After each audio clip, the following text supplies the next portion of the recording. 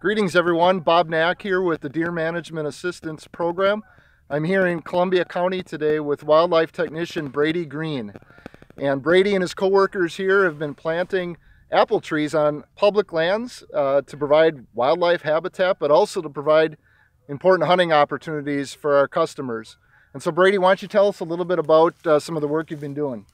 So in Columbia County, we planted 5 small plots of a total of 85 trees.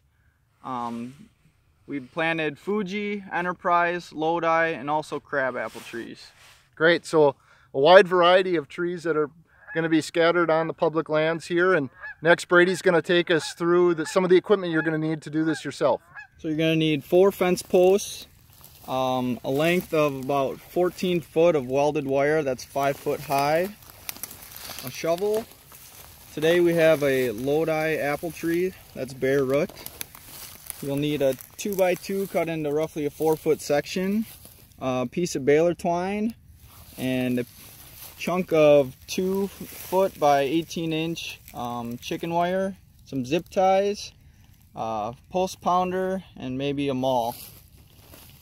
So the next steps in planting this apple tree is to dig your hole, and it's important with these bare root trees. You want to dig your hole so that the roots are naturally growing when you get it in the ground. So as you can see here, we dug kind of an oblong hole to accommodate our roots. And then you want to make sure that's deep enough, and you can kind of tell on the tree where it was buried at when it was started. It's right in this area somewhere here. So we dug our hole, got our roots, and they're going to lay in there fairly natural. Next step is to fill in the hole.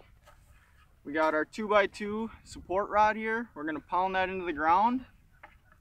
And then we will tie it together with this baler twine. You want to wrap that loosely around the trunk of the tree so when it grows, the support line will just enable that tree to grow and the trunk to expand. Then we have this vole wire here. This is to keep the voles away from the trunk of this tree because they will come in here and chew on that bark and strip it and actually kill the tree. So then we'll wrap this around, connect it to our support pole with the zip ties, and you want to bury this in the ground about 2-3 inches so the voles can't get underneath it. So here we have our finished product, and Brady wanted to share a few more thoughts with you. A couple key notes is that when you're putting the dirt on the tree, you want to pack that dirt in as well as possible to get rid of all the spaces. If there's any spaces by those roots, there's going to be a fungus that grows and it's going to kill your tree. So then you also want to water it when you get done planting it. And then coming back in the first year, second year, when the tree blossoms out, you actually want to come back and pick those off so the tree will grow up and out and get stronger rather than put a fruit on. And then for these cages, you're going to want to leave this on for like 8 to 10 years until this tree gets mature enough where it can withstand a deer doing some damage to it. So there you go. Thanks, Brady. You've heard from one of our wildlife experts here.